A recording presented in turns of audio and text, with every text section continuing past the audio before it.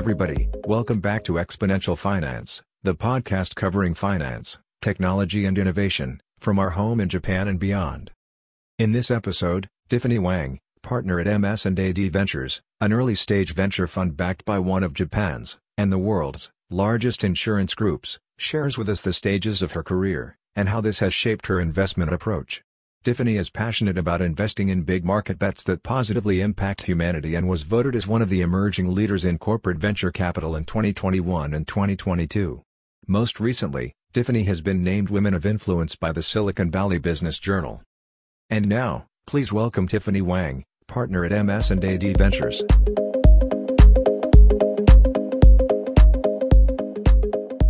Welcome, Tiffany. Great to have you on the show here. You're a partner with MS&AD Ventures in Silicon Valley. So we're working with a little bit of a time zone difference here.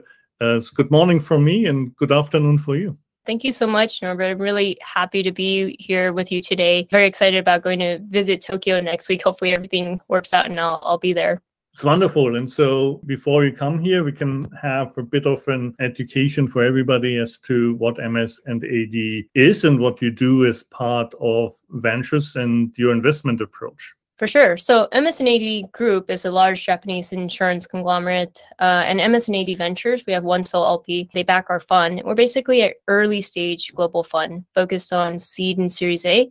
We make investments all over the world, with the exception of Japan. So we'll do InsurTech, FinTech, mobility, digital health, impact, climate. We're mainly looking for unique data sets that potentially can touch financial services or insurance, which is a lot of different things. We've been around for about 3.5 years and have over 75 companies in our portfolio to date. And yeah, we have investments in Israel and US, scattered throughout Europe, Middle East, just sort of all over the place. As a CVC, have you still structured it in the shape of funds? Do you treat them as cohorts and measure performance for them as like fund 1, 2, or 3, like you would do as a VC? Yeah, so we're currently deploying out of Fund 3, and we're wrapping up board meetings to raise Fund 4. What I really love about MS&AD and one of the reasons why I joined is you get the best of both worlds. So we're structured like a normal institutional VC. All the decision-making stays within my team. There's 2 other partners, there's 3 partners. We make the decisions. That's how we move really quickly. On the flip side, we also have the backing of a very large corporation, which is Mitsui Sumitomo and Iowa Nisei Dowa, really just having the best of both worlds. And MS&AD has a presence in about 50 different countries. And that's why we make investments everywhere. Do you then measure your performance purely financially, or are there non-financial measures where you say we want to invest in companies that actually make MS&AD more efficient, allows them to issue new products, etc.? Absolutely. So both is very important. So what we believe is that a financially sound startup is going to be also ones that, and it needs to be financially healthy in order to stay alive and give great strategic return. But we know where the capital comes from. So both strategic as well as financial returns are equally important. So what I find with this type of arrangement often, so while you have a certain strategy that comes with the funds or a certain capital allocation, if there's a really, really good opportunity that you're convinced of and you convince the headquarters of, because they have such a large balance sheet, they can open the coffers and you can go beyond the initial fund allocation, right? We have had a couple of companies that, our initial fund 1 was only 40 million, fund 2 was 80, and I think fund 3 is another 80.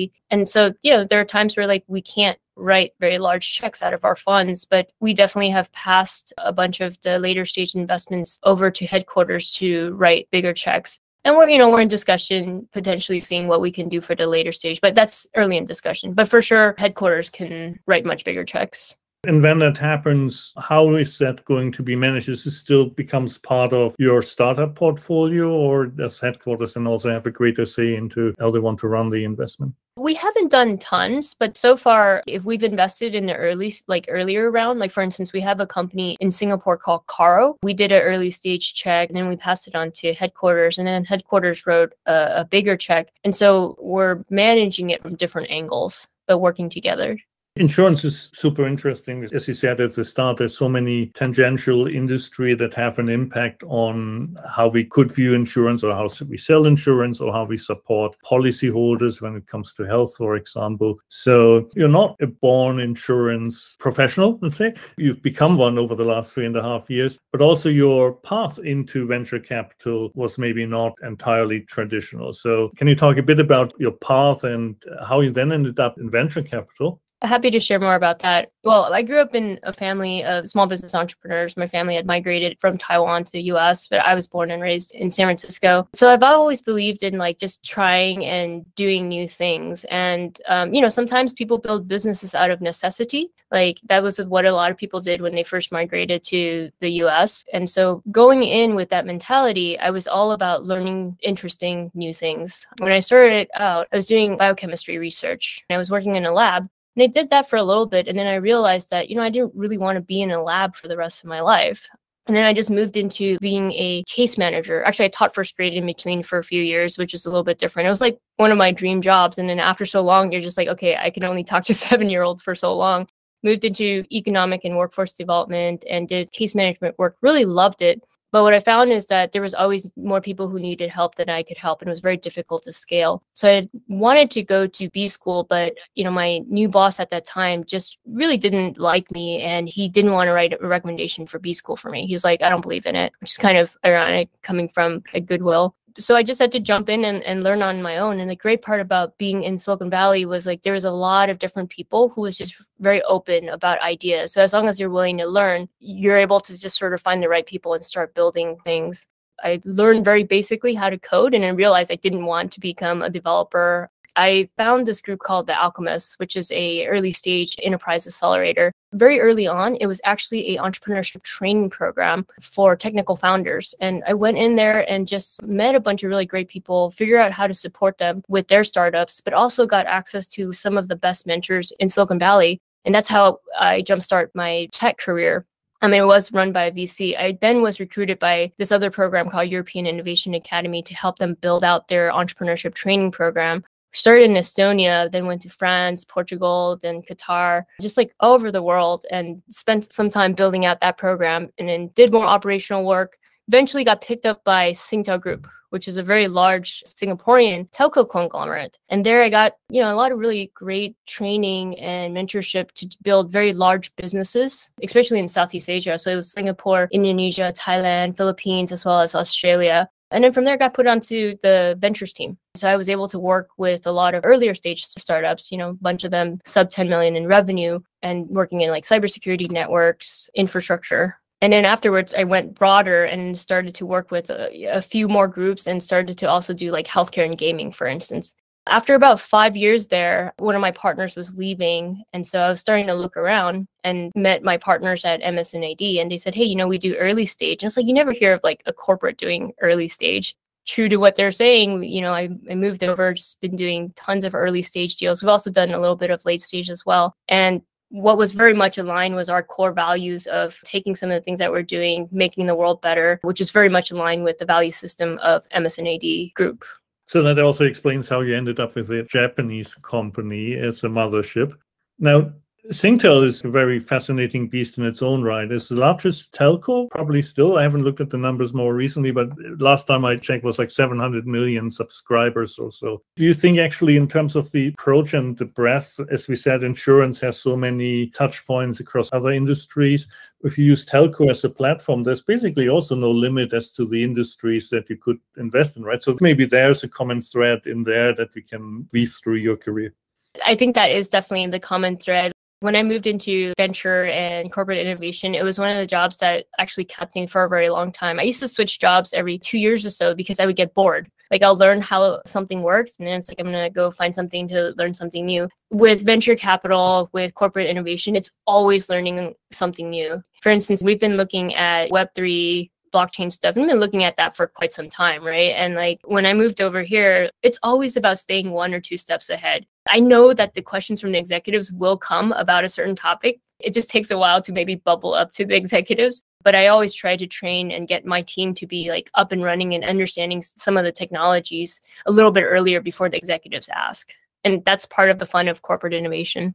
And then regionally, it's of course very different, talking about ASEAN on the one side and then Japan on the other. How would you compare and contrast the two regions from the perspective of your investment activity, but also from startups entering these markets? I think there's two pieces to it. When I was doing tech scouting for a telco organization versus an insurance organization, one of the biggest shockers for me was how little technology was being used in insurance. Originally, I thought it was maybe this was the MS&AD thing, but after spending, a lot of time in insurance, I realized like this was pretty true across the board. A lot of insurance companies are now spinning up engineering teams and figuring out how to become more tech enabled. But when I first started, it was a really big shocker for me. Even when I did find technologies, they wouldn't quite understand it. In terms of key differences, I've been very lucky to work all over the world. And I think Japan is a very unique country and a unique culture, like a lot of different cultures, but it's one of I think, the most difficult cultures to be able to penetrate. But they're very kind. And I think that's also part of the fun and what I love about doing international business. In Singapore, so Singapore and Australia, where Singtel had a very large presence, minimally everyone spoke English. For doing tech scouting for a Japanese organization, not everyone in the company would actually speak English. With that said, MS&AD has a very large presence all over the world. So they have even in Singapore and Southeast Asia. So there's plenty of teams that do speak English. But the core headquarters, there's definitely people who speak English, but also a lot of people who don't. But the understanding of English and Japanese is only one layer. There's also the cultural differences, right? It's like what they say and what they really mean. And I think that is something that takes a little bit of time to adjust to. If you invest in something that has a use within the larger group, is there an approach where you see this is a good catalyst in distribution or manufacturing, the policies, because of the level of understanding and maybe also the speed of movement, you take advantage of deploying it actually outside of Japan within the group in a subsidiary, prove it there, and then move it to headquarters and mitigate the risk of implementation through that staged approach? It depends, because we have investments all over the world and we also have different people with different risk tolerances. There's one or two groups in Japan that happens to be able to move really quickly, right? And I love working with that unit. There's some groups where maybe it's a little bit easier to integrate, maybe in Singapore or in Europe, to go to market to Europe first. So it depends. There isn't a strict rule of whether I would go to one place versus another first. With that said, sometimes we invest in very, very early companies, and we definitely recommend they don't go to Japan right away because Japan is extremely difficult to penetrate.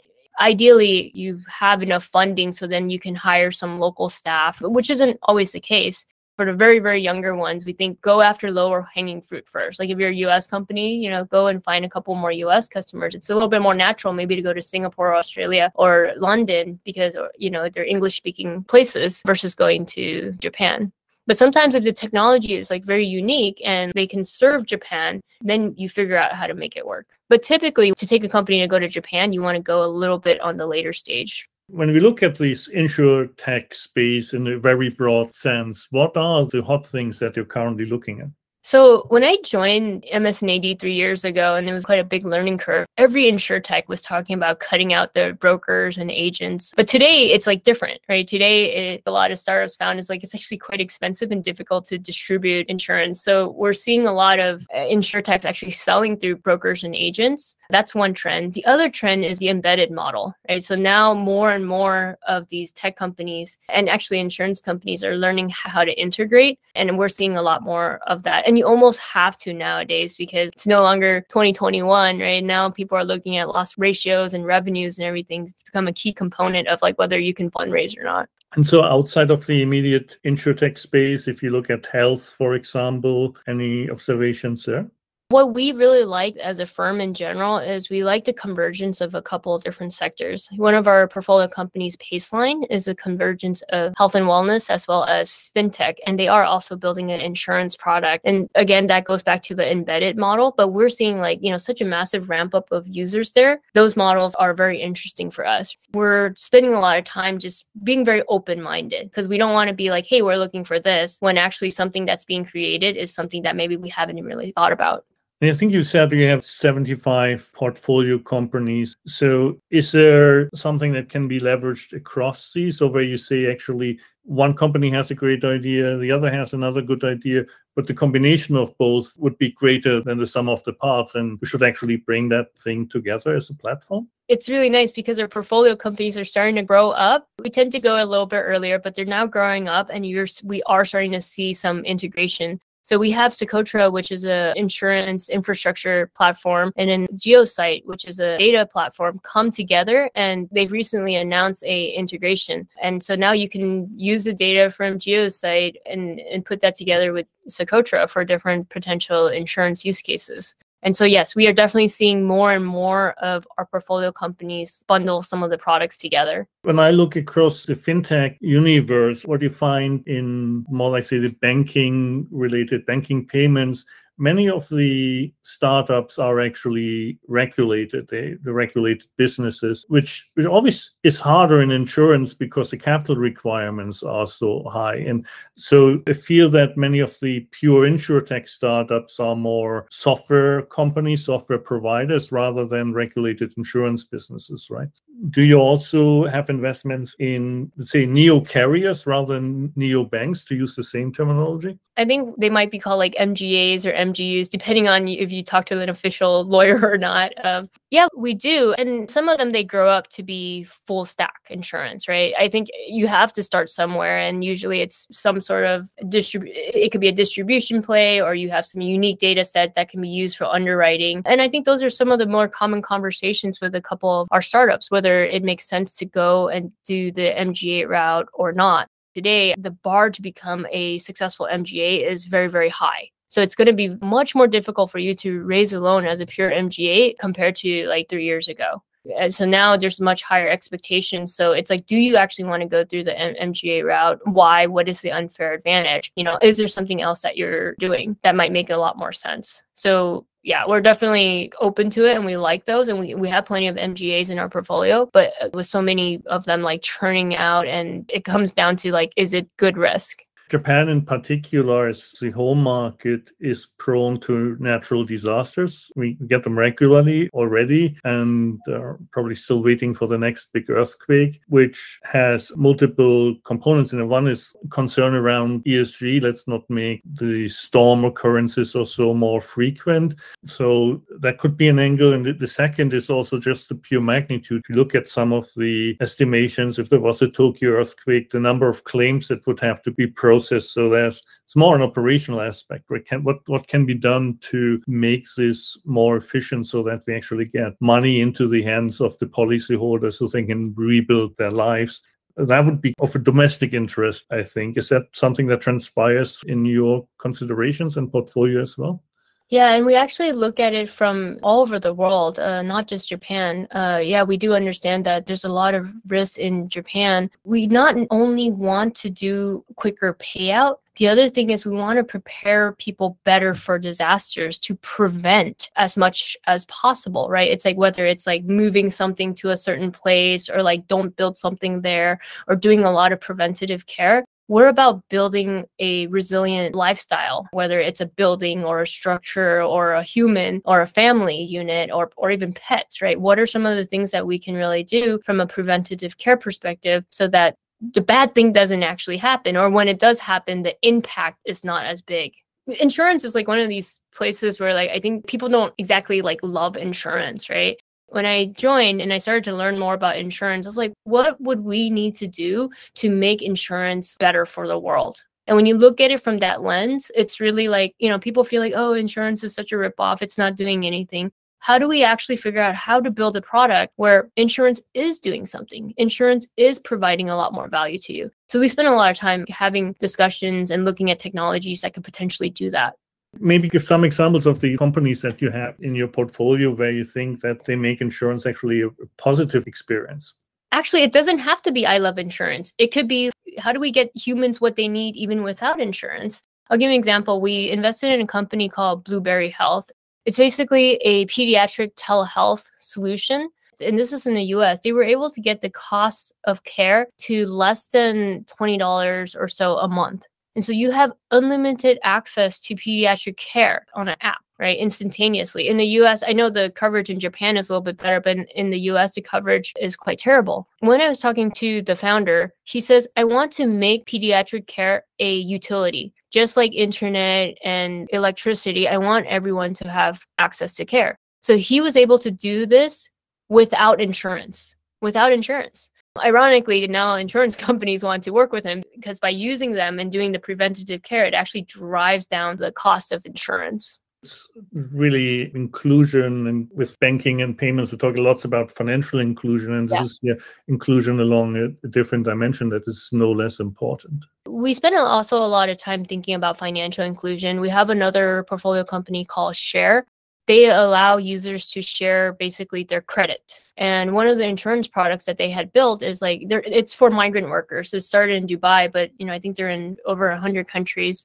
If, for instance, you're working in a different country that's not your home country, and like something happens to you and you die, and you need to get your body back home, most of the people, if you have to leave your country to work somewhere else, probably can't afford that. Xare had built an insurance product that enables you to be able to get the body of your loved ones back home. I think traditionally a lot of insurers don't want to, like, it would fall into the not very good risk, right? But we're like, hey, is there a way where we can figure something out to collect enough information or data to create some sort of insurance product around this that actually supports people who might not be, fit into these perfect boxes of good risk? There's always been these statistics about the protection gap in insurance. And of course, the insurers would like to close that gap. Means writing more insurance policies. Often we think about this also in developing countries where insurance is maybe not that much present, but with your example also about the pediatric care, in the same way you have unbanked population, you have uninsured population, even in developed countries. And when you look at these markets across the globe, what is your focus and where is the greatest opportunity that can be reasonably tapped? So is there an easier to tap opportunity in the uninsured markets in the developed world because maybe they'll have a higher dollar value, or is it the millions or tens, maybe 100 millions of people in the developing world that growing into the middle class and buying insurance for the first time maybe? Actually, when I was younger and when I first started in venture, my partners wanted me to stay focused. I was in North America, don't go outside of your box, It's very understandable, right? Because before the advice used to be like, if you see something interesting, go find the Silicon Valley version. Let's do that, right? But inside, I have always felt like there could be like really good entrepreneurs all over the world. We had invested in this company. It's a Singaporean-based company called Multiplier. But essentially, they allow you to hire employees from all over the world and make it very, very easy to set people up. I think it was also like from a timing perspective, it was always really great too, because they started to get very, very popular right when COVID hit. So it was like suddenly people didn't know what to do. People didn't know how to hire. People now can also move and work everywhere. And so we don't care so much about like where the company is started on. We wanted to have terms that make sense and we understand. But whether it comes from Germany, whether it's in Singapore, whether it's in US, and when I go visit to Japan, I'm really hoping to find more like global companies out of Japan. You can actually build a product from anywhere in the world now today to serve anywhere else. And we do have a couple of our companies that are global first, which was not accepted that much like 10, 20 years ago. 10, 20 years, it was like, go penetrate US and then go after, the next English speaking market, right? And that's still true for some products. But there's also a space for these other products to pop up. We also invested in for our first Web3 company called Poko Fund. They're doing the legal aspects for the governance of DAOs. Even the people who are part of these DAOs are distributed everywhere. And so what possible product can you create for this group of people? You brought up now Web3. The other one is the metaverse. What does insurance look like? Is insurance going to be sold through the metaverse, let's say? So we are spending some time looking at that. We've been tracking a lot of the companies in this space, but there's also a lot of pockets of like potential value, right? Because behind everyone who owns a crypto wallet is also a human being that might have some certain needs. We're considering closing on one. But there's also been a lot of startups that are being built around like ensuring the crypto wallet and this and that as well. We didn't pull the trigger on any of them, but we have tracked a bunch of them. But I think there's just a lot of unique models. I mean, like the crypto asset class is like valued in the trillions. It's going to be spent somewhere. I think I'd be remiss to let you go without tapping into your advice potential. And there's quite a lot of that. The obvious one is if you look at any statistics of female representation in VC or even like women among founders, I think the METI here in Japan did a survey recently, and as few female representation there is on company boards, it's even worse when you get into the startup scene, and the number of female founders are few and far between. So what's your advice to the young next generation that might be at least looking at such a career, and how to take the right steps to increase the chances of getting in and being successful? I think it's all about how big you want to see the world. I don't think it's one gender is smarter than the others, right? I think there's some sort of general trends of like how people behave, but a lot of times like it could be like socialized. And actually, I was just having a conversation with someone about this. It's like, do you have this same expectation for any child to be able to build massive companies? For any smaller ecosystem, which is having the expectation, like if you take a look at like Israel, everyone is trying to build a global company. And guess what? There are so many more global companies, massive global companies coming out of Israel. There's also the ecosystem that supports it. And I think that's the same thing, is that we need to set that same expectation, whether it's women or Japan, or like whether you're from some remote island somewhere, which is setting the expectation that you will be able to build a very large company. You have to build a network. You have to, have the right people around the table to build that type of company. But I think it starts out with the expectation that's what you're going to do. It's like a no limit mindset, basically. Yeah. I mean, you basically go as far as like how far you want to go, right? That's interesting culturally. It feels a bit like that's the essence of like an American approach, isn't it? It is. It is a very American approach, right? Like overly optimistic, think big. But we also have a lot more bigger companies coming out of here because, they're stupidly optimistic.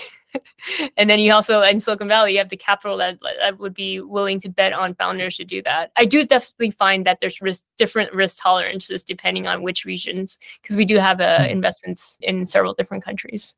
It's fascinating because then also there's other stats that say like whatever the numbers are, 50% of the startup founders in Silicon Valley are like foreign born. And so they are. I think it's quite high. Yeah, either they're foreign born or they're born to families that immigrated there. But if you think about like the ones that do show up, it means that they walked away from their home. That's a very difficult thing to do. And then to build a new life in a different country, it must be, what is that for? Maybe it's like their vision to do something bigger. There's a certain amount of risk taking that comes with this in the first place. And yes. I think of Silicon Valley a little bit more as a mindset now, rather than just like a physical place. I mean, obviously it's a physical place, but there's this ecosystem that's here in a community that is like, hey, let's move fast. Let's break things. It's okay if the startup doesn't work out. Let's get back up and build another one, right? And having that mentality also gives you the freedom to build bigger things here. Right? It's a little bit more forgiving, but it also comes with like, there's a lot of capital here. Why? Because there's a bit more exits. There's a bit more exits, and there's more company angel investments to go into these crazy projects. And then because there's more money to go into these crazy projects, it's like more likely for these crazy projects to work out. I remember when I was starting to do some work in Singapore, a lot of the early stage investments when I first started, they were all in revenue. Versus like in Silicon Valley, like typically they would be pre-revenue at the pre-seed stage, because no one wants to touch a pre-revenue company in Singapore at that time. Now you have a lot more seed investors there. Over time, you all had more exits in Asia, and these previous founders become then VCs or angels themselves. And yes, that's always been lacking, I think, in other regions trying to build a Silicon Valley-like ecosystem, because it's always been the role model. But I think the understanding was a bit missing, that you need this churning of capital to actually then facilitate the next generation, and that you can't just create overnight with some government funding. But it needs to start somewhere, right? If you think about like how some of the largest conglomerates in Japan was built, it started with some version of like government funding, right? And I think I've read that there's going to be a lot of government funding being pumped in. And I think the question for the Japanese entrepreneurs is like, hey, how big of a company do you want to build? Do you want to build something just big enough for Japan, or do you want to build something for the world? The second part of advice is also from your experience. If you have startups that want to tackle the Japanese market, what are some of the lessons learned from your experience so far that you would advise companies on? For the companies who are wanting to go to Japan, I think it's extremely important that you have the resources and an understanding of the culture before trying to, work together with any large corporation, especially a Japanese one. Because if you don't have the bandwidth, like you could be running around in circles for a long time. And if you're an early stage company, you will die. So don't do that. Be ready. Make sure you have enough funding. Make sure you hire the right people. The language is a very important part. And then the cultural understanding is also very important. Do you think that getting investments like, for example, through you from a Japanese mega insurer aligned VC, and there are others, of course, that are similar, helps in that? So you're not looking at the market entry first. You kind of try to build a relationship through getting capital on board, because ultimately there's some vetting that already happens then, and any subsequent Japan conversation, you can say, look, at least we've got a stamp of approval here from your VC, and they clearly wouldn't have invested in us if they hadn't been convinced.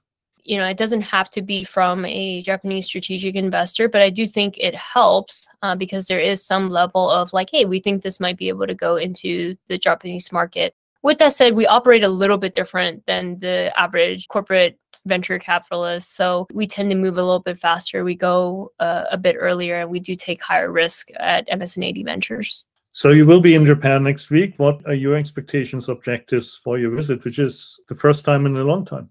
Yeah, I'm very, very excited about getting to Japan. There's a couple of things I'll be doing. I'm running this women leadership roundtable, and then we're bringing cross-border investors and entrepreneurs together to have a discussion about exactly this topic. I have a couple of interviews that I'm doing over there, and then spending time with LP and headquarters.